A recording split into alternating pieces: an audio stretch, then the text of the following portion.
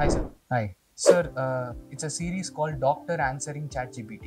So we asked ChatGPT its top 3 questions on liver. Yes. Let's go one by one. How does the liver know how to regenerate after transplant, especially in living donor cases where only part of the liver is transplanted? We have got enormous reserves in the liver. So, அதனால ஒரு half of the liver can be taken safely from a healthy adult. At the same time, half of the liver is enough for us to transplant into a liver affected patient. From then onwards, the liver regenerate. Not all organs have that noble capacity. Very few organs have the regenerating capacity. One such organ is liver.